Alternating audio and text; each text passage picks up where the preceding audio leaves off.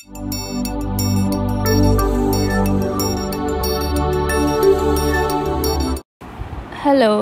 Good morning, happy Sunday. Sunday అయిపోయిన తర్వాత vlog పెడుతున్నాను, కానీ హ్యాపీ సండే అని చెప్తుంది అనుకున్నారా? నాకు ఇప్పటికి టైం కుదిరిందండి నిన్న ఏం చేసాము అని. ఇది చాలా సింపుల్ వ్లాగ్, ఏం ఉండదు, కానీ కంటిన్యూటీ మిస్ అవ్వద్దు అని పెడుతున్నా అనమాట. నిన్నంతా బాగా బిజీగా అయిపోయిందండి సండే. ఇంకా మిన్నయ్య బర్త్డే వస్తుంది కదా, క్లీనింగ్ సెక్షన్ స్టార్ట్ చేద్దాం అనుకొని బూజులు కొట్టడం అవన్నీ స్టార్ట్ చేసాం అనమాట. మేము స్టార్ట్ చేసేసరికి ఆయన మాకు ఎంత హెల్ప్ చేస్తున్నాడో మీకు కనిపిస్తుంది కదా. ఆయన తెగ చిమ్మేస్తున్నాడు మా కోసం. అలా రోజు మాకు చాలా హెల్ప్ చేస్తాడు మా మిన్ను గారు. చిమ్ముతాడు, బూజులు కొడతాడు. వాడికి ఉన్న బొమ్మలతో వాడు అస్సలు ఆడు. వాడికి మనం ఏ వేటితో అయితే పని చేస్తామో వాటితో ఆయన ఆడతాడనమాట. ఈ రాళ్ళన్నీ ఏంటంటే కిందకి బర్రెలు, ఆవులు, అవన్నీ వస్తాయి కదా కింద రోడ్ మీదకి, అవి వచ్చి చెట్లు తినేస్తుంటాయి అన్నమాట. వాటి కోసం మా శేషు రాళ్ళు తీసుకొచ్చి పైన పెడితే ఆ రాళ్ళన్నీ కింద వేసేసి ఎలా ఆడుతున్నాడో చూడండి.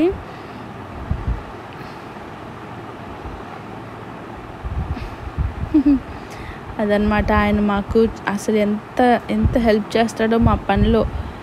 చూస్తూ ఉండండి మీరు. ఈరోజు మా సండే అంతా బిజీగా గడిచిపోయిందండి. సండే యాజ్ యూజువల్గా చికెన్, దోశ, ఇది కంపల్సరీ బ్రేక్ఫాస్ట్ అనమాట.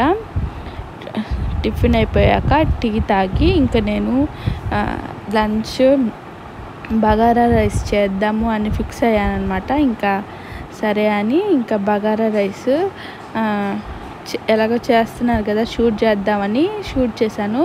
చాలా సింపుల్ రెసిపీ అండి, ఈజీగా తొందరగా అయిపోద్ది. టేస్ట్ కూడా చాలా బాగుంటుంది. చికెన్ కుర్మా కొంచెం గ్రేవీలాగా చేసుకున్నామంటే భలే ఉంటుంది.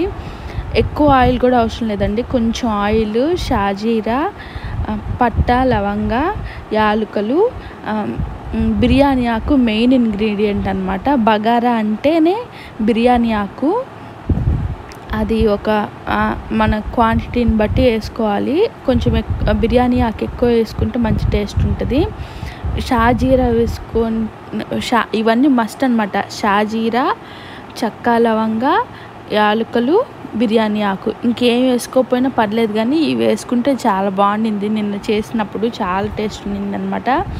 అవి వేగిపోయాక పచ్చిమిరపకాయలు వేసుకొని వేపేసుకొని, ఉల్లిపాయలు వేపేసుకొని, అల్లం వెల్లుల్లి పేస్ట్ వేపుకున్నాక ఇంకేం లేదండి, అల్లం వెల్లుల్లి పేస్ట్ వేగిపోయిందంటే కొత్తిమీర, పుదీనా కొంచెం వాడ్చుకోవాలన్నమాట ఆయిల్లో. ఖచ్చితంగా కొత్తిమీర, పుదీనా ఆయిల్లోనే వేయించుకోవాలి, అంటే ఆ ఫ్లేవర్ ఎన్హాన్స్ అవుద్ది అనమాట రైస్కి. వేగిన తర్వాత వాటర్ పోస్తాం కదా, అప్పుడు బాగా మంచిగా బాయిల్ అయ్యి మంచి ఫ్లేవర్ వస్తుంది అనమాట రైస్కి. చాలా సింపుల్ రెసిపీ, చాలా బాగా అయిపోద్ది అనమాట, క్విక్గా అయిపోద్ది. అంతే, మన ఇంట్లో ఎలాగో అల్లం వెల్లుల్లి పేస్ట్ రెడీగా ఉంటుంది కాబట్టి ఒక్కోసారి తొందరగా చేసుకోవాలన్నా ఇది చేసేసుకోవచ్చు. చాలా బాగుంది. రైస్ మాత్రం ముందే నానబెట్టుకుంటే బాగుంటుంది. 1కి 2 వేసుకుంటాం కదా రైస్. పాత బియ్యం అయితే 1కి 3 గ్లాసులు వేసుకుంటాము, కానీ ముందే నానబెట్టిన రైస్ అయితే ఒక హాఫ్ అన్ అవర్ కన్నా ఎక్కువ ముందే నానబెడితే 1కి 2.5 కప్ వాటర్ వేసుకుంటే సరిపోతుంది. అంటే ఆల్రెడీ నానిపోయి ఉంటుంది కాబట్టి పొడిగా రావాలంటే మనకి కొంచెం తక్కువ వాటర్ వేసుకోవాలి. చూడండి, నేను 1.5 గిన్నె, నేను ఇప్పుడు వాటర్ పోస్తున్న గిన్నెతో 1.5 గిన్నె తీసుకున్నాను అనమాట రైస్. అందుకని 3 గిన్నెల కన్నా తక్కువ వాటర్ పోసాను. ఇంకంతే, అది వేసామా, సాల్ట్ వేసేసామా, అది బాగా బాయిలింగ్ పాయింట్ వచ్చాక ఒక 2 మినిట్స్ అట్లా ఉడికించి ఇంకా రైస్ వేసేయడం అనమాట. అంతే అయిపోతుంది. చాలా టేస్టీగా ఉంటుందండి బగారా రైస్. ఒకవేళ నా వీడియో చూసే వాళ్ళు తెలియకపోతే ఒకసారి ట్రై చేయండి. దాదాపు అందరికీ తెలిసే ఉంటుంది బగారా రైస్. ఈజీగా మసాలాలు తక్కువ తినాలి అని అనుకునే వాళ్ళకి బాగుంటుంది. చికెన్ మటన్ కుర్మాలే కాదు, ఆలు కుర్మా చేసుకున్నా కూడా బాగుంటుంది అనమాట. బగారా రైస్ చేసుకొని ఆలు కుర్మా మసాలా వేసుకొని చేసుకుంటే చాలా బాగుంటుంది. అవి 3 కాంబినేషన్ బాగుంటుంది. ఒకసారి ట్రై చేయండి. ఇంకెలా ఉన్నారు మీరందరూ బాగున్నారు అనుకుంటున్నాను. ఇంట్లోనే ఉండండి, సేఫ్గా ఉండండి, జాగ్రత్తగా ఉండండి. ఊరికే చేతులు కడుక్కోండి, బయటికి ఎక్కువ వెళ్ళొద్దండి. నేను డైరెక్ట్గా మాట్లాడదాము అనుకున్నాను, కానీ కుదరట్లేదు. టైం సరిపోతుంది మా మిన్నుతో చిన్నుతో. అందుకని సరే ఇంకా వీడియో పెడదాం, మళ్ళీ డైరెక్ట్గా మాట్లాడదామని ఫిక్స్ అయ్యాను అనమాట. లేకపోతే ఈ సండే బ్లాగ్ ఏ ఫ్రైడేనే పెట్టాల్సి వస్తుంది అనమాట. అందుకని వీడియో అప్లోడ్ చేస్తున్నాను. ఇంకా జాగ్రత్తగా ఉండండి. ఒకసారి మీరు బగారా రైస్ ట్రై చేసి ఎలా వచ్చిందో నాకు చెప్పండి. టేస్ట్ ఎక్కువ నూనె కూడా అవసరం లేదండి, కొంచెం నూనె వేసుకుంటే సరిపోతుంది. ఆయిలీ ఫుడ్ తింటున్నామే అని ఉండదు అనమాట, చాలా బాగుంటుంది. అంతే, రైస్ వేసేసామంటే అది కొంచెం బాగా ఉడికి దగ్గరికి వచ్చేసిందంటే మూత పెట్టేసి ఉడికించుకుంటే రెడీ అయిపోతుంది. మీరు సండే ఎలా స్పెండ్ చేశారో నాతో చెప్పేసి కామెంట్ బాక్స్లో షేర్ చేసేసుకోండి. నేను ఈ సండే బిజీగా స్పెండ్ చేశాను. ఇంట్లో ఉండి అసలు తిరిగి లేకుండా ఉందండి. అసలు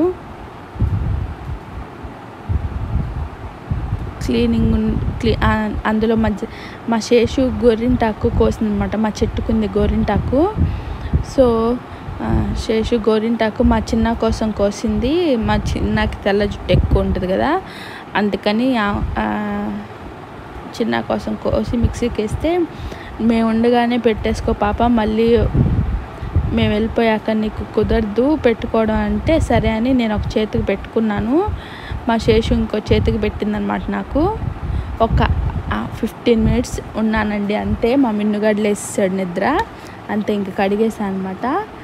అప్పుడు బాగుండింది, కానీ నిన్నంతా అంట్లు తోమి కలర్ కొంచెం తగ్గిపోయింది. కానీ మా చెట్టాకు చాలా బాగా పండుతుంది.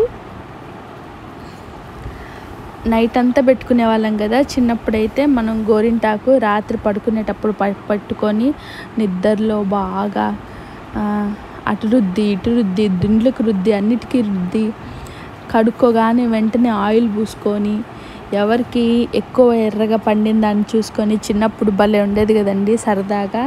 నిజంగా ఆ రోజులు మళ్ళీ వెనక్కి రావు. అప్పుడైతే సమ్మర్లో ఖచ్చితంగా అందరూ గోరింటాకు కోసుకొని అందరం పెట్టుకొని నైట్ అంతా ఉంచుకొని పొద్దున లేచి చేతులు కడుక్కున్నాక, లేకపోతే చేతుల్లో ఉన్నది ఊడిపోతే చేతులు కడుక్కోకముందే ఆయిల్ రాసేసుకుంటే ఇంకొంచెం ఎర్రగా పండుతుంది అనేసి అమ్మ పూసేదన్నమాట. అప్పుడు ఆ రోజులు మళ్ళీ రావు, అసలు అయిపోయింది. మీరు ఇలాగే చేసేవాళ్ళ నాతో షేర్ చేసుకోండి. నా ఛానల్ చూస్తూ ఇంకా సబ్స్క్రైబ్ చేయకపోతే ప్లీజ్ నా ఛానల్ని సబ్స్క్రైబ్ చేయండి. నా వీడియోస్ మీకు నచ్చినట్లయితే ప్లీజ్ నా వీడియోస్కి లైక్ చేయండి, షేర్ చేయండి. పక్కనే ఒక బెల్ ఐకాన్ ఉంటుంది, దాన్ని క్లిక్ చేస్తే నేను చేసిన ప్రతి వీడియో నోటిఫికేషన్ మీకు వచ్చేస్తుంది. ఇంకా జాగ్రత్తగా ఉండండి, ఇంట్లో ఉండండి. ఇంకెన్ని రోజులు లేండి, ఒక 15 రోజులు ఓపిక పట్టేసామంటే మనం హ్యాపీగా బయటికి రావచ్చు. దేవుడి దయవల్ల ఈ 15 రోజుల్లో కరోనా తగ్గిపోవాలని కోరుకుందాం. ఇంకా ఇలాంటివి కంటిన్యూ అవ్వకుండా కేసులు తగ్గిపోవాలి, కరోనా కూడా తగ్గిపోవాలని కోరుకుందాం. దేవుడు అనుకుంటే చేయలేనిది ఏది ఉండదు. పాజిటివ్గా ఉందాం, తగ్గిపోతుంది అన్న పాజిటివిటీ ఉంటే మనం అనుకుంటే పాజిటివ్గా ఆలోచిస్తే అది జరుగుతుందని నా నమ్మకం అన్నమాట. ఏం కాదు, దేవుడున్నాడు. ఈ 15 రోజులు ఎలాగో ఓపిక పట్టి ఇంట్లో ఉన్నామంటే దేవుడి దేవల అది కంట్రోల్ అయితే హ్యాపీగా మనం యాజ్ యూజువల్గా మన వర్క్ లైఫ్కి మళ్ళీ వచ్చేసేయచ్చు. అంతే అండి. ఇంకా ఈ వ్లాగ్ ఎంజాయ్ అయిపోతున్నాను. మీకు కుదిరితే నేను ఒక కొత్త వీడియోతో మీ ముందుకు వచ్చేస్తాను. అంటే నేను చేసే కొత్త వీడియో ఆల్రెడీ ఉంటుందేమో తెలియదు నాకు. మా వాళ్ళు వాసన చూస్తున్నారు అనమాట. స్మెల్ బాగొస్తుందక్క అనింది మా పవిత్ర. కానీ చాలా బాగుండిందండి. స్మెల్ బాగుండింది, ఆ చికెన్కి ఈ రైస్కి చాలా బాగుండింది. మా చిన్ను తినింది, మా మిన్నుగాడు తిన్నాడు, అందరు ఇష్టంగా తిన్నారనమాట. ఓకే, నేను సక్సెస్ అయ్యాను అనుకున్నాను అనమాట నిన్న. మీరు మీ సండే ఎలా స్పెండ్ చేశారో నాకు చెప్పేసేయండి. Take care all of you. జాగ్రత్త, బయటికి వెళ్ళొద్దు, ఇంట్లో ఉండండి, హ్యాపీగా ఇంట్లో వాళ్ళతో స్పెండ్ చేయండి. ఇంట్లో ఉండి బోర్ కొడుతుంది ఇంకెన్ని రోజులు అనుకోవద్దు. మన కోసమే మనం ఇంట్లో ఉంటున్నాం, అది మర్చిపోవద్దు. అండ్ టేక్ కేర్, జాగ్రత్త.